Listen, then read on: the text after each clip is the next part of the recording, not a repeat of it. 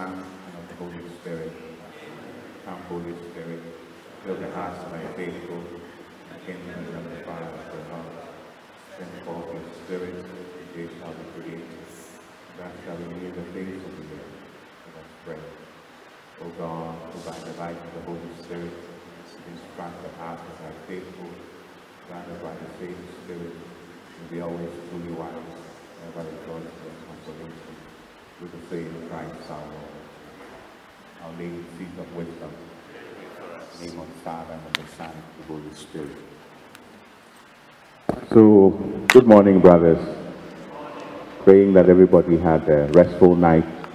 And let's just begin with some preliminary issue, not so much connected with our discussion for today, just to wake us up. You remember that in Luke chapter 4, there is a whole question about Jesus going to Nazareth, into the synagogue, and then the scroll of the prophet Isaiah was handed him, and then he read from it, "The Spirit of the Lord is upon me, for he has anointed me," and so on and so forth. Very familiar passage of scripture. And of course, we know that that passage is related, it's actually a quotation from Isaiah chapter 61, "The Spirit of the Lord is upon me, for he has anointed me," and so on and so forth. But it's just something very interesting that I stumbled across some time ago as I was looking at the text. The question is, why actually did Jesus go to Nazareth?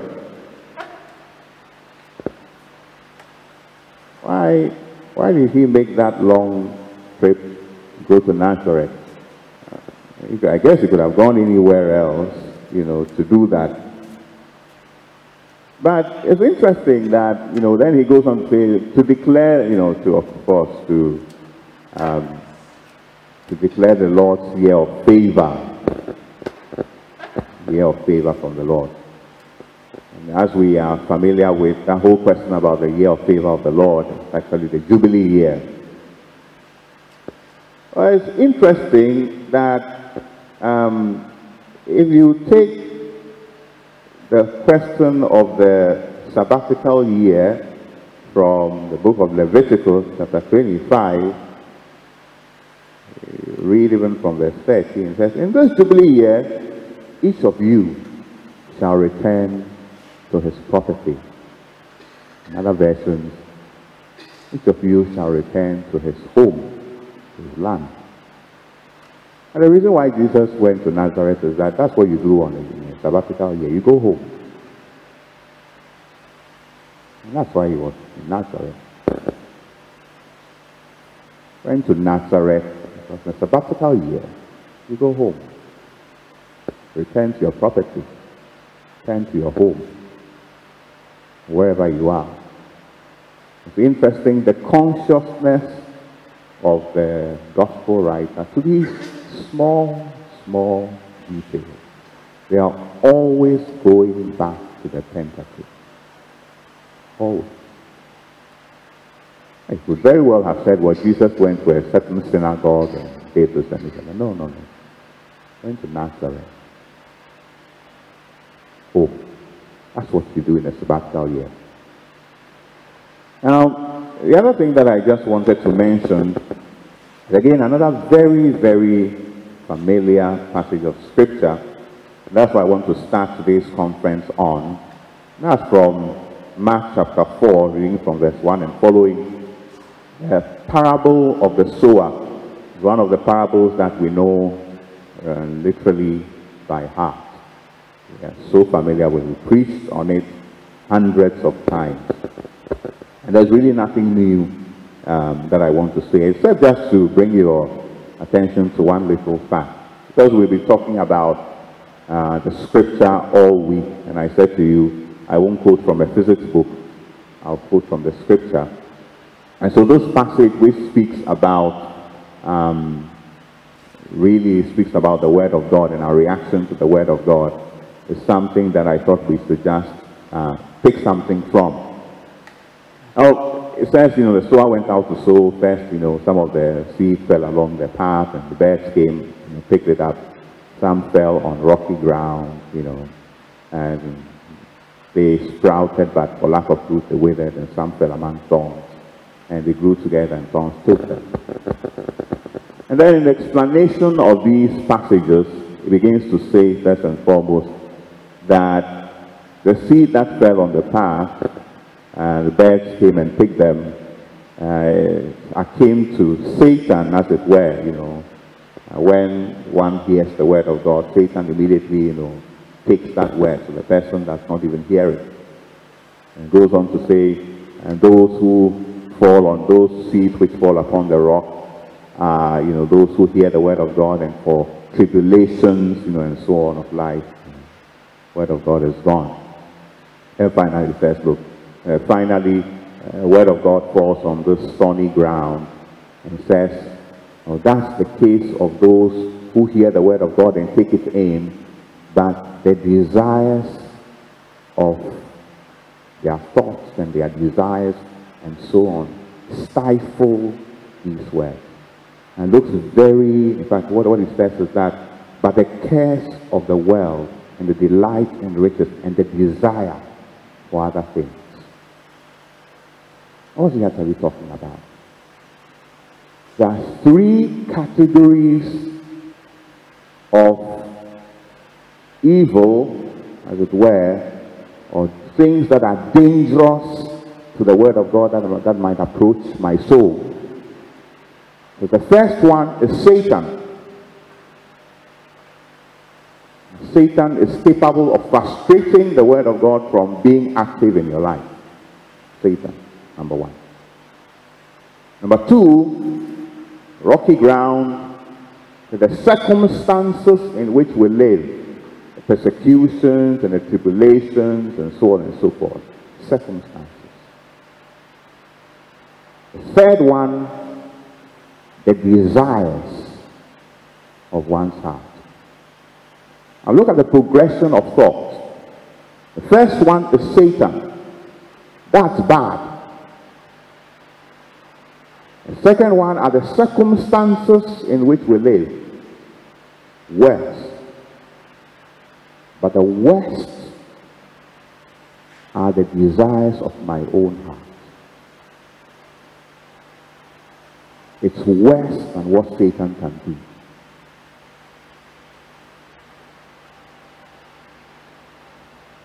The enemy without can be bad, but it's not worse than the enemy within.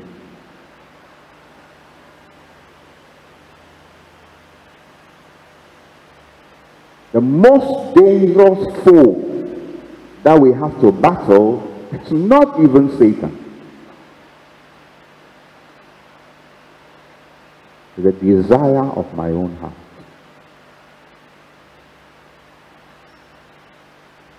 That is what can kill off even a plant that is already germinated, even one that is almost at fruiting stage. And you see, the wickedness of the third one is that it allows the plant to grow. So that seemingly, in the eyes of everybody, oh, this plant is growing well. It will never bear fruit. So we shall be watering this plant, we shall be manuring it. Manure as much as you want.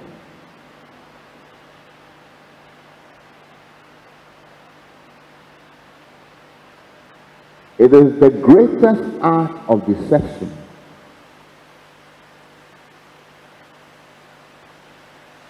Of all the three, what Jesus is saying, oh, you can fear Satan, but don't fear him as much as you fear the desires of your own heart. And the worst enemy that you can have. And today we want to talk about the ambivalence of priestly power. I've named it, make a saraph serpent, Numbers chapter 21 verse 8, ambivalence of priestly power. Now, what are we actually talking about? We're talking about this passage in Numbers chapter 21, in which, of course, we know this passage off by heart, in which the Lord says to Moses, "Take a fiery serpent and set it on a pole." One of the big problems of Scripture is really to understand what this image is all about. What is this about? A serpent on a pole. There have been many attempts to try to unravel the meaning of this. You know, one of the interesting approaches that some scholars have put forward is that, you see, the pole represents plant life, vegetation, while the serpent represents animal life. So the plant and the animal together represent the whole of creation. Everything that God has created. And that is a possible explanation. Might allude to the fact that God has power over the whole of nature, and perhaps that he puts this power into the hands of Moses, whatever. A possible solution. But I think that the solution is actually, as almost is always the case, the solution is to be found in the Scripture itself. In fact, where in the Scripture do you find talk about a pole and a serpent? A rod and a serpent. And casting my mind around, there is one passage of Scripture. Remember when Aaron and Moses went before Pharaoh, and there was a rod in Aaron's hand, and they cast it to the ground, and that rod turned into a serpent. And then the Egyptian magicians did the same, and then Aaron's serpent swallowed those of the Egyptians, and then Aaron would hold the snake of the serpent and it will return to a rod. This serpent rod business you can find in Exodus chapter 7 verses 10 to 11. So rod, serpent is there. Now clearly we know what the rod signifies. Rod is that staff in the hand of Aaron, the hand of Moses, by which he stretches over the Red Sea and it opens up into two for them to go. It's the power of God to save. By the same rod, you know, they struck the rock in the desert and water came out, you know, and so on and so forth. So the rod is clearly a positive power. One by which God delivers his people, shows that he is mighty. Moses will strike the dust, you know, and the dust will turn into insects, you know, to afflict the Egyptians and so on and so forth. So the rod is clearly a symbol of God's positive power to save. The serpent, we have no doubt what it is. Right from the book of Genesis, chapter 3, we know what the serpent is. You know, the power of evil that will strike the heel, you know, of the man and so on. It's clear in Numbers chapter 21, God is sending saraph serpents to, it's a symbol of evil. There's no question about it. So rod, the positive power, serpent, negative power. Both powers in the hand of one man, Aaron, the priest.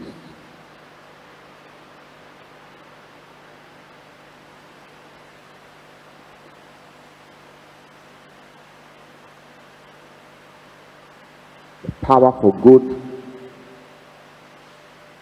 and the power for evil. Remember that the rod is Aaron's rod. the priest.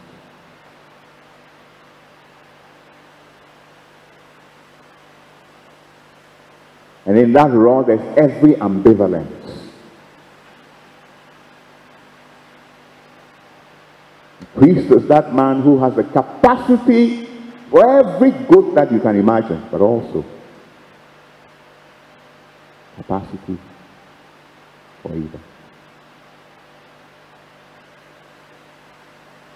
Now, if you read from 2 Kings chapter 18, reading from verse 4, a very interesting passage which is hidden from our sight. Now, many of these passages, unfortunately, never make it to the pages of the lectionary, so we hardly have the benefit of reflecting on them. But this is the time of King Hezekiah, who is doing a piatto pulito, cleaning up, all the mess that is in Israel, in Jerusalem, and everywhere. And he's breaking down everything that is idolatrous in the land. And he goes to clean up even the temple. And what do we see? He removed the high places and broke the pillars and cut down the Asherah. And he broke in pieces the bronze serpent that Moses had made. For until those days, the people of Israel had burned incense to it. It was called Nehushtan. Bronze serpent. We thought it was lost until we went to find it inside the temple. And the priests are burning incense to it.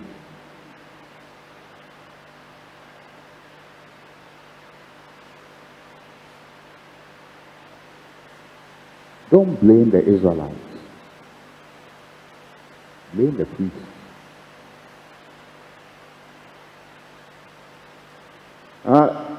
If there was any tendency to idolatry in Israel, it didn't happen without the priests. Go back to Exodus chapter 32. Whole issue about the bronze, the golden calf. After Moses had gone up the mountain, it's Aaron who is saying, okay, who has any gold or silver here? Bring it and let's throw it into the fire and see what we can make out of it.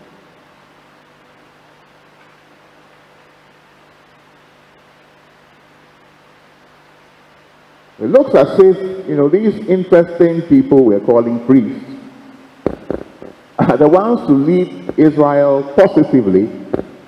But if Israel is going astray, you can lay it at their doorstep. They are the ones. Decide on it. Same ones. The power for good and the power for evil.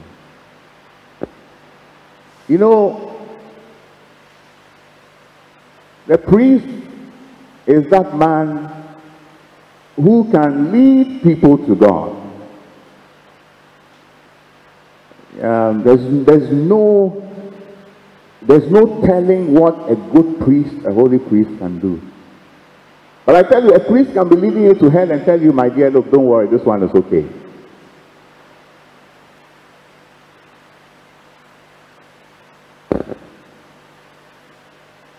Life and death are in his hands. Life and death.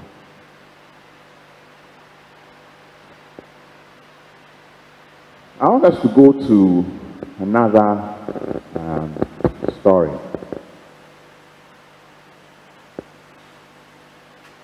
You remember the guy called Job? Something that I love about him. If you read from the book of Job chapter 1, reading verses 1 through 5 following, it talks about Job and his sons, and Job, meticulous guy, says that even overnight, he was so worried that maybe his sons or his daughters, had gone to party and a party too hard. Job therefore will wake up in the morning and offer sacrifices for them and say, look, maybe yesterday while they were partying, they might have blasphemed against the Lord. so I will offer a sacrifice, you know. Who is Job? He's a priest.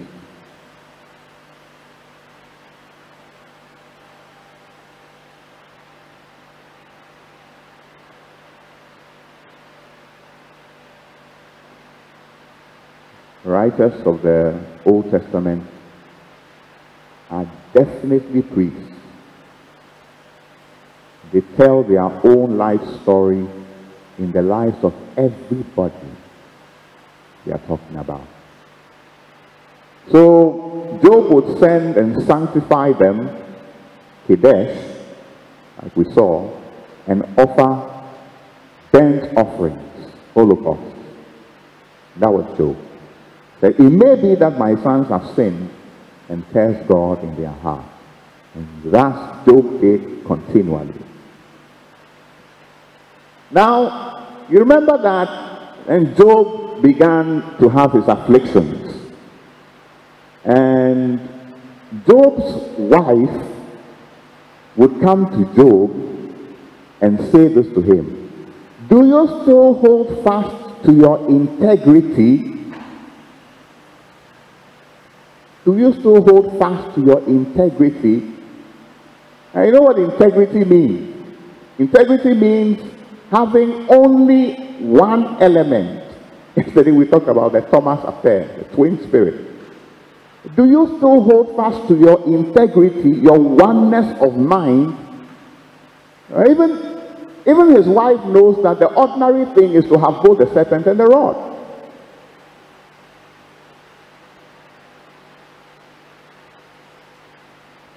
And she says to Job, Varek Elohim Vamut. Curse God and die. I have disturbed you with this Hebrew phrase, not just for anything, but for a purpose. Look carefully at the word here. If my cursor is looking at it, this is the word, Varek. It's the word you know as Barack Obama or Baruch. It is the word for blessing. If somebody is called Benedict, that's the meaning of your name. In Hebrew, the word Barak can mean two things. It can mean to bless and it can mean to curse.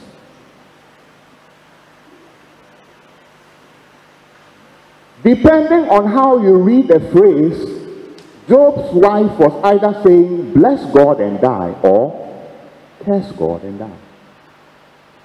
When a priest is blessing you, ask him what he's doing.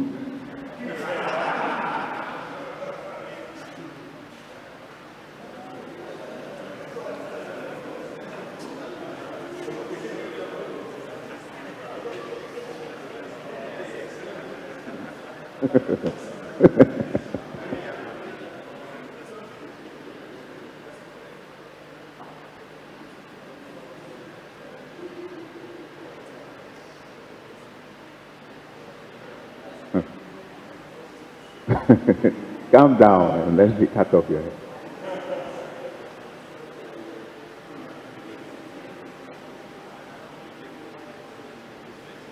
It's one of the things that I have scratched my head about.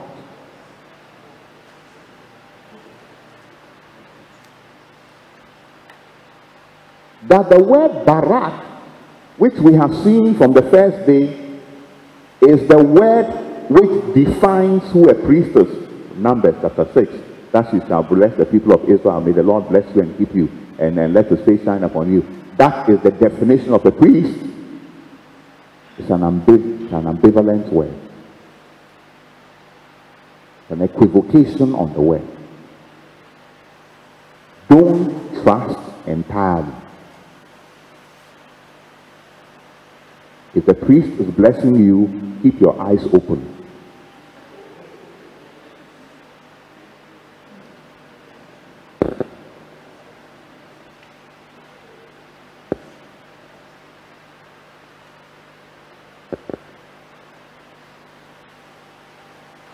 The serpent and the rod are in one man's hands.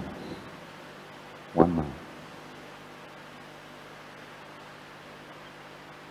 And you see, look back at our own ministry in our own lives. We can do so much good. And every one of us here has done so much good to people. But if you begin to look at the damages,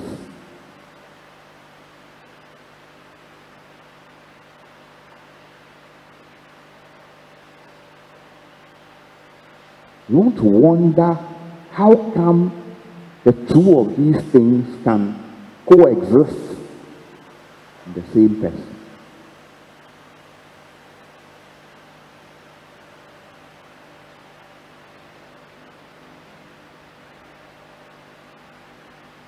The priestly power is strangely ambivalent. And every time we have to try to be maintaining the rod and avoiding the serpent. Remember that they keep going back and forth. Serpent becomes the rod, rod becomes the serpent.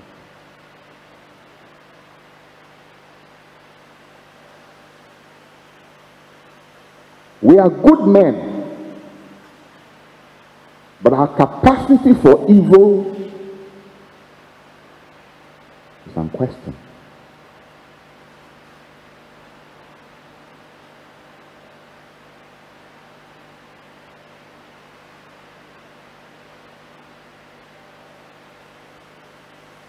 The original sin in Israel, like I mentioned, you can lay it at the doorsteps of Aaron.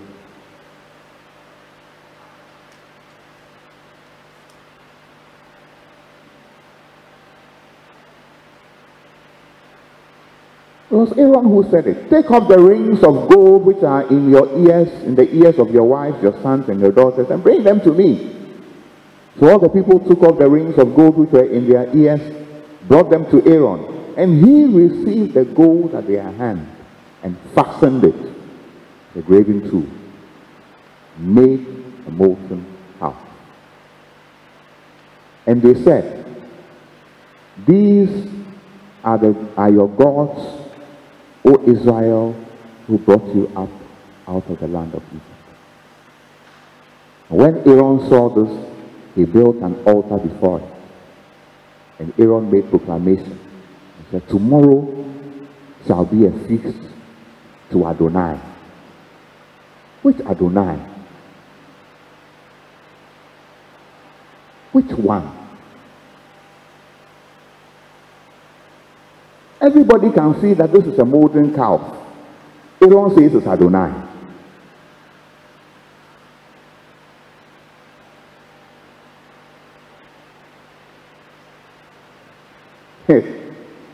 A priest is the one who can make you see white when the thing is black.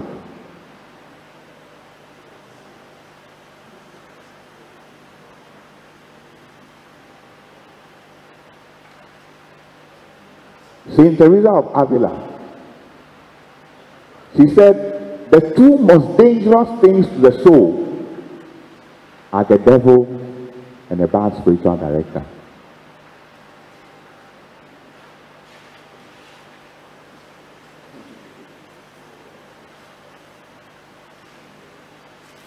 And we could put it differently.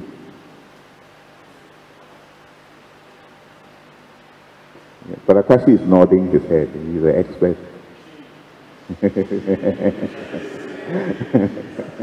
We say if I quote wrongly, you pardon me.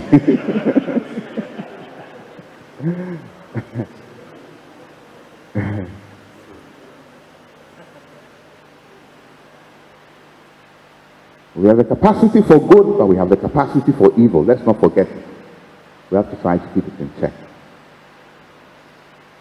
And you see, friends, people keep coming to us because because of the rod that we have, because of the capacity for good, they will not stop coming to us. Because of the goodness of the priesthood, because of the barak, the blessing, they will come. And God has given us this gift, and He wants us to use it to bless people. But I want to pass on to another image in the scripture. Now, this passage which we all know about very well because we've preached about it several times. Fig tree in a vineyard. I think that's a very interesting image I want us to reflect on. I don't know to what extent it's connected, but let's look at it. Now, what is it about a fig tree in a vineyard in which the Lord says, you know, the vine dresser is going to look at this fig tree planted in the vineyard looking for figs? What is the whole issue here? Now, you know what a vineyard is. And in fact, I think even it was on Monday we had a reading about the vineyard. And one thing that is clear, even from the reading that we read, is the amount of effort that you put in to grow a vineyard. Or in fact, almost all the passages, whether I read from Isaiah chapter 5 or read from the Gospels, the process is the same. A man chooses a very fertile portion of land, because if you go and plant a vineyard anywhere else, it won't work. Forget it. Very fertile piece of land, usually on a hillside, so that the drainage is perfect. He builds a fence around it, labor intensive. You must keep animals out. The day Fulani go through your vineyard, that's the end of it. You need a fence. He digs it. He gets the choicest vine. Why? Because if you're planting a vineyard, those vines are likely to be there for the next 150 years. You get the wrong type of vine, you're done. He builds a tower because you need 24-hour security. He digs a vat, a wine press, and so on and so forth. You invest. And every time you must go pruning, John chapter 15, making sure it's not overgrown. If you don't do this,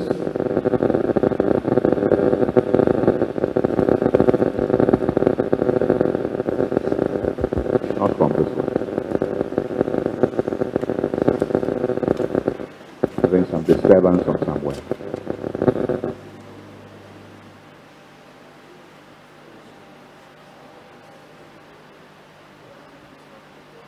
In Italian, they say, la tecnologia è buona quando funziona. I mean, technology is good when it works. It doesn't work.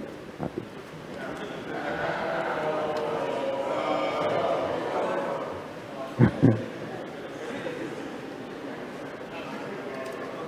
Let's go on, let's go on. So the issue here is that you in fact, even for planting vines or vineyards, you actually need a Mediterranean climate. The Mediterranean climate is such that it has a number of months for the wet season, not too many, 4 or 5 months, and it has an extended dry season. And the effect is that during the wet season, the grapes will gather the water, and during the dry season, they begin to store this water in the grapes. So in fact, if you plant a vine in Takoradi, it won't do well, because that vine will become a lazy vine. It will just be taking the water and will have no need in the dry season to store water, so it won't fruit. It's a very particular plant. You need to know how to grow it. In fact, If you look at the text, it calls the person who was looking for the fruit the vine dresser. He didn't call him a farmer, agricola, no. It's a vine dresser. A vine dresser is somebody who can pay particular attention to the plant. If you take a cassava farmer to take care of your vine, you won't have anything. Now the parable says that there was a fig tree in a vineyard. A fig tree is like a mango tree. Nobody waters a mango tree. Nobody prunes it. Nobody wastes his time on it. Like a dawa tree. Just go into the bush to fruit. Nobody sprays it. There are red ants on it all the time. You don't need to put any pesticide. It will do fine. There's a fig tree in a vineyard. A fig tree is getting the kind of attention that vines get. Pruning, protecting it, making sure nobody touches it. Extraordinary care. If that fig tree does not bear fruit, what excuse does it have?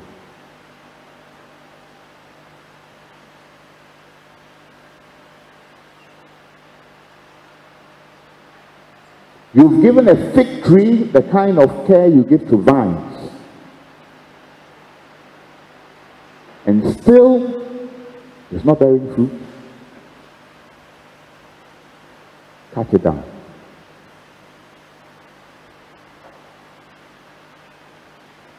I see all of us, without exception. I remember when I came to spiritual year, one of the big confusions I had was that I said to myself, how come this church is so rich and yet it's like all the riches are reserved only for a few? You and I are spoiled for spiritual nourishment. How many people get to be schooled in the things of God for 7, 8, 9 years before ordination? So much has been invested in our intellectual, human, moral, academic formation. You are a fig tree in a vineyard.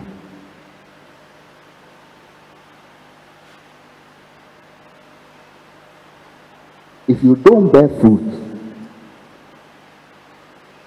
you don't have an excuse.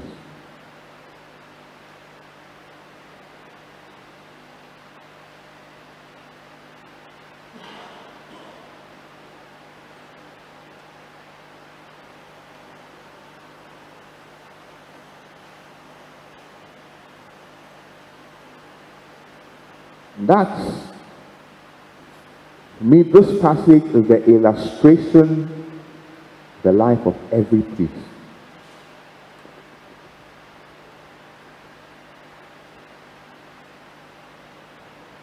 We are spoiled for how much the Lord has invested in us to be able to come back to Him and say, we couldn't bear fruit.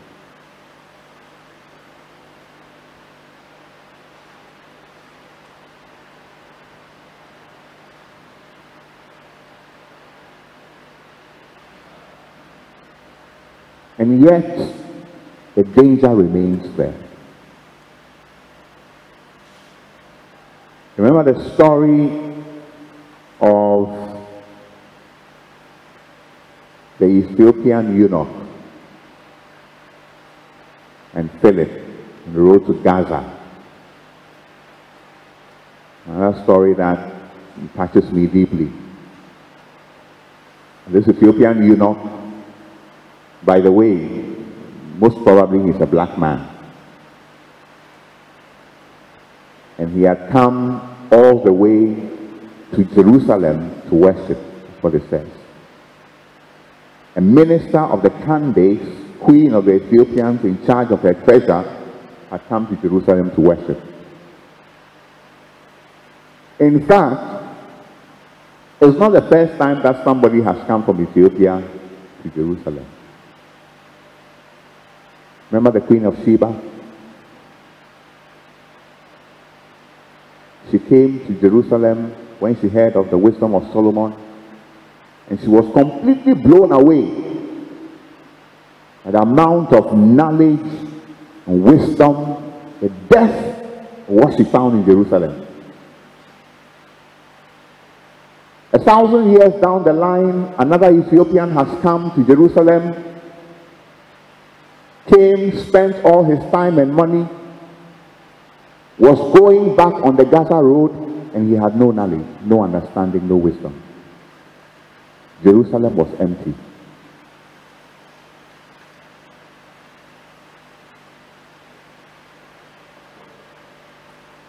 Jerusalem had nothing to offer.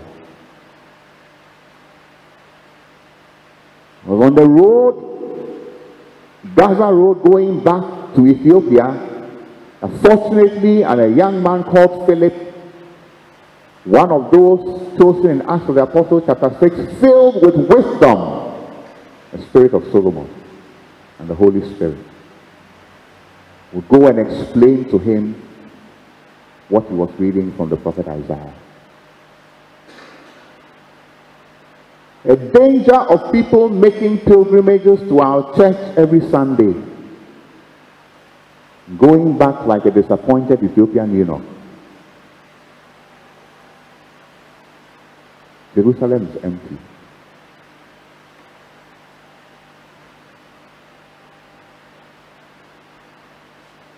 Coming and looking for the good,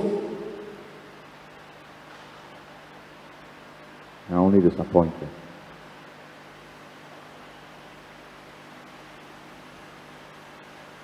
Now, let me just bring this part of our sharing some kind of a conclusion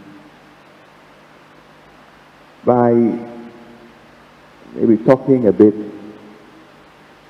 about our capacity for good as well as our capacity for evil.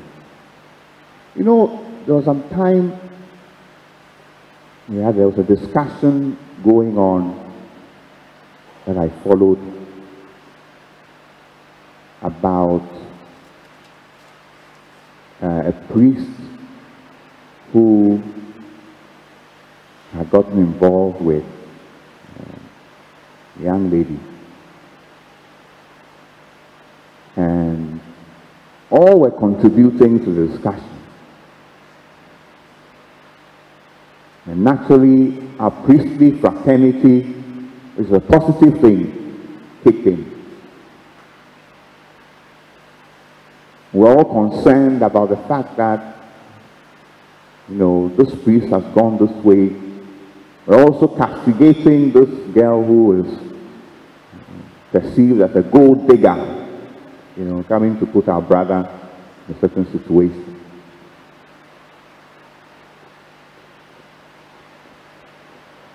And true, that could be the case. But I began to be worried at a point.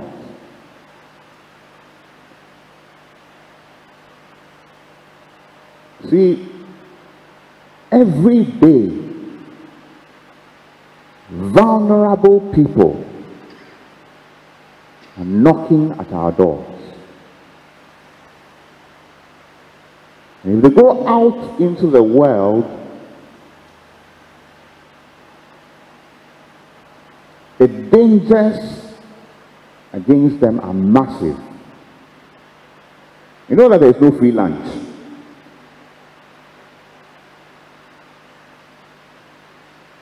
When they come to us,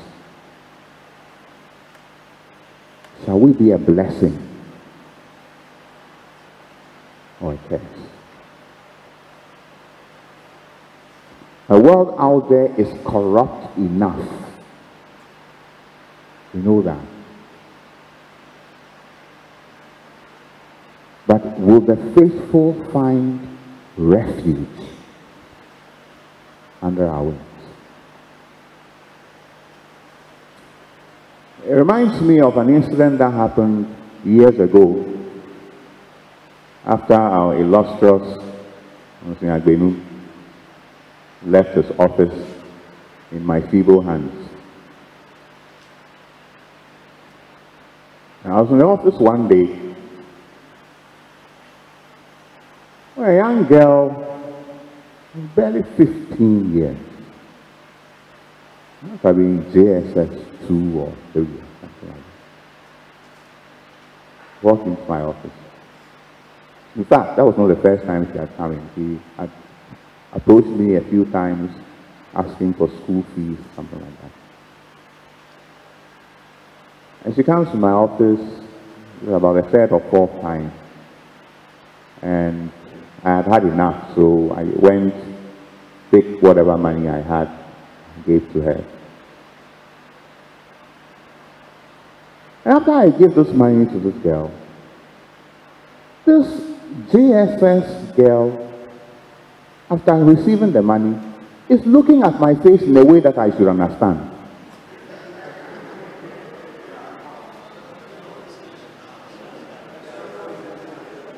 And I literally put my hand on my head and said, even a JSS girl understands a social contract.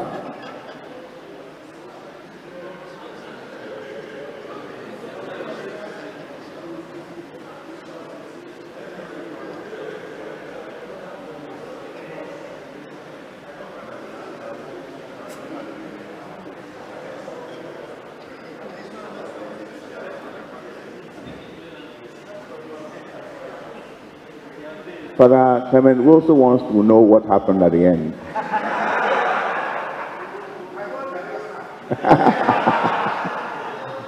Neither did the Ethiopian eunuch.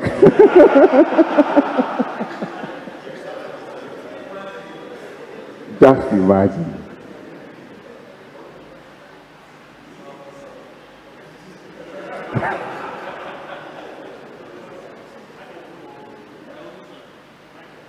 I see, my brothers,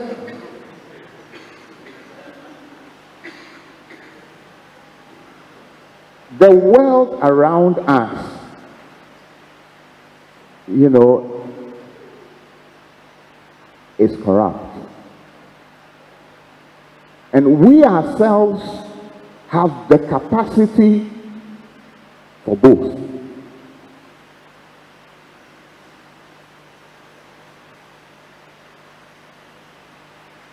We have the capacity.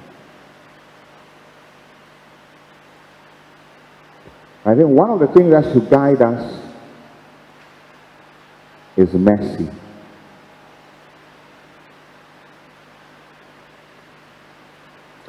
And the fact that may this beautiful ministry that we have, this barak in our hands, which the intention for which it was given was to bless. May the Lord deliver us from making it become a curse.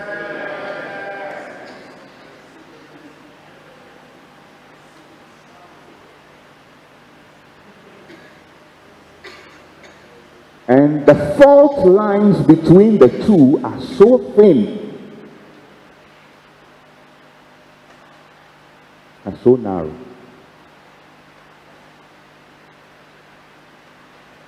A little inattention,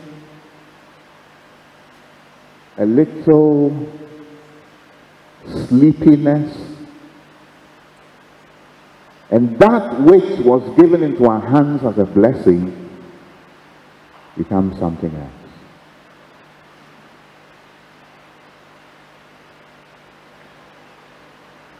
I think that should be enough for this morning. May the Lord strengthen us. Amen.